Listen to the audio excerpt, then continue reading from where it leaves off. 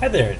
Today's lesson is going to be talking about how to solve two-step equations. So far we've been looking at really how to solve one-step equations, where you might have something along the lines of 3x equals, let's just say 12, and there was one step in order to isolate the variable. We would divide that by 3, divide that by 3, so that x equals 12 divided by 3 is 4. What we're talking about today is a two-step process, where now we might have something more like 3x, let's go with plus 1 equals 13.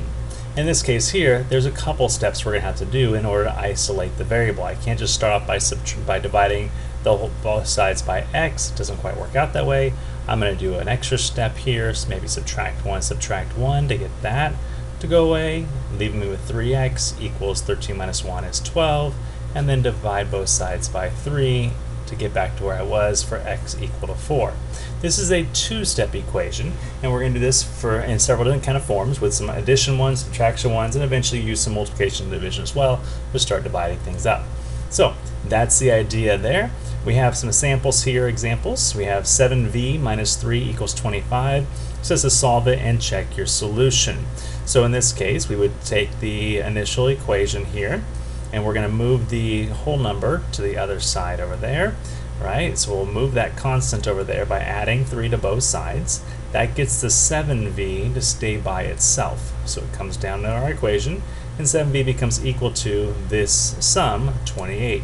At that point, we divide both sides by the coefficient, 7, in order to get the v by itself, and 28 divided by 7 is 4.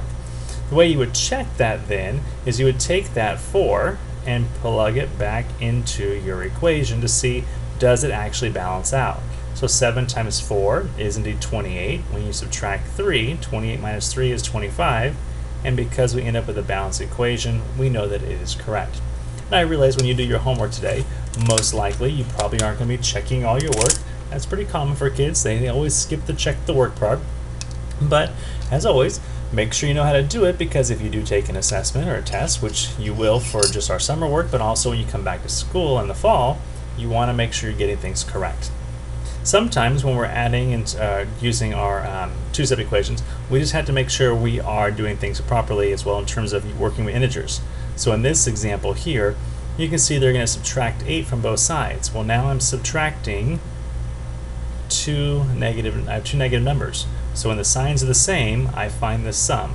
10 and 8 is 18, and I keep the sign the same.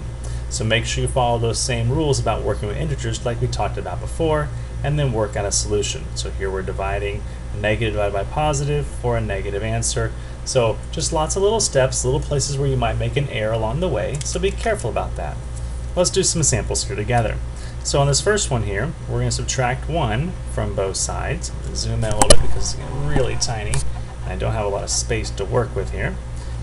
So on your case, you might want to use a different piece of paper to do your homework. Homework has a little more space on it, I can see, than this, but that's okay. So we end up with 4y equals 13 minus 1, which is 12. We would divide both sides by 4, divide by 4. Y then equals 12 divided by 4, 3.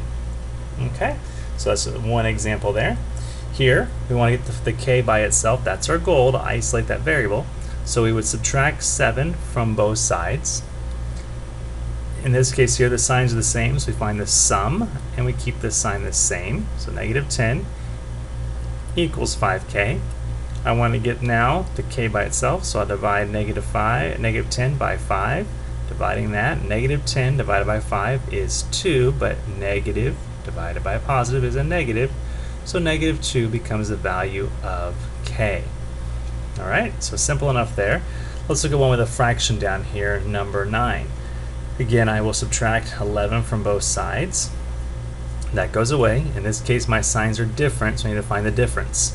The difference between 11 and 4 is going to be 7. Which one has a greater absolute value?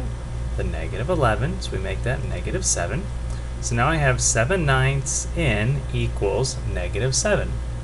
The goal here is to get n by itself, so I'd multiply by the reciprocal, 9/7, 9/7, which means this cancels, cancels, cancels. I'm left with n on this side equal to, oh, look at this. Reduces to a 1 and a 1, Negative 1 times 9 is negative 9, so I have n equals negative 9. And again, one you probably could do, but a couple places you might make a mistake is just working with adding and subtracting the integers there.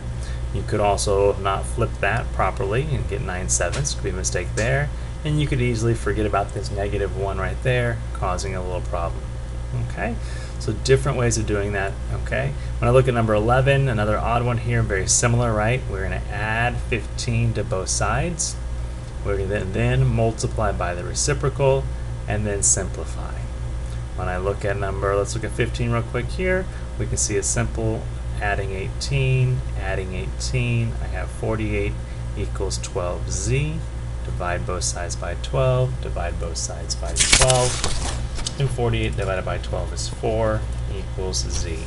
So some of them are very straightforward. Some might take a little more work when you're working with fractions and things like that. But that's going to be what today's lesson's about.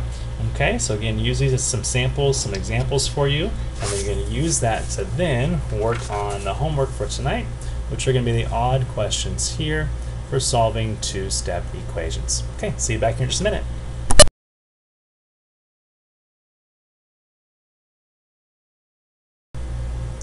Alright, let's work on the homework and see how this works. When I look through your homework here, I actually don't see anything with a fraction like we just did on our practice, which is just fine. Alright, so this is pretty easy than it looks like. We're going to subtract 1 goes away. 2x equals 9 minus 1 is 8. So we divide both sides by 2, divide by 2, so that x equals 8 divided by 2 is 4. Alright, this one I'm going to rewrite it over here so I have some space. So 3w plus 5 equals 23. And we're going to subtract 5 from both sides. So 3w equals 23 minus 5 is 18. We'll divide both sides by 3 so that w equals 6. Number 5, we're going to add 2, so that 4t equals 14 plus 2, which is 16. Divide by 4, so that t, reduce, equals 16 divided by 4, which is 4. Number 7, let's add 1. We have 64 over here equals 8x. We're going to divide by 8, so that 8 divided by 8 is 1. X is going to be equal to 64 divided by 8 is 8. Number 3, we'll subtract 3, so that 6v equals 42. Divide by 6, now v by itself, because reduce, is equal to 42 divided by 6, which is 7. This is a funny one, just because it has a 0, you might think, oh, it's good. No, we still need to get the p by itself. So we're going to subtract 14 from both sides, so that 2p equals negative 14. Look at how that worked out. Uh-oh, be careful, make sure you get the negative sign. Divide by 2, so that p equals 14 divided by 2 is 7, but a negative divided by a positive is a negative. Number 13, I'm going to subtract 5, so I have 3w equals, the signs are different, I find the difference and keep the greater absolute value, negative 3. Divide by 3, so now I'm left on this side, w equals 3 divided by 3 is 1, negative divided by positive is a negative. 15, we're going to add 1, so 5d on this side. Here I have, signs are different, find the difference and keep the greater absolute value, which is negative. Now we'll divide by 5, so that we have d equals 10 divided by 5 is 2, and negative divided by positive is a negative. For our next one, adding 24 on both sides, so we have 11x equals 24 and a 2, signs are different, find the difference, which is 22, and keep the greater absolute value, which is positive. Now we'll divide both sides by 11, so that I'm left with x equals 22 divided by 11, which is 2. Number 19, we're going to add 49, so I have 3g equal to 49 minus 7, signs are different, find the difference, is 42, keep the greater absolute value. We'll divide both sides by 3, so that g becomes equal to, in this case here, that maybe not one you know off the top of your head. 3 goes into 4 one time. We have 1 there. 3 goes into 12 4 times. So g equals 14. Number 21, we're going to add 1, so I have negative 9d equals 18, divide by negative 9, divide by negative 9, so that d equals 18 divided by 9 is 2, positive divided by negative is a negative.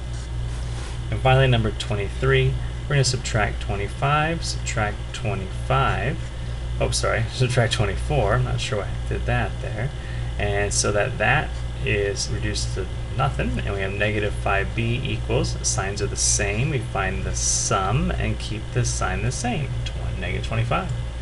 Divide by negative 5, divide by negative 5, reduces down to b.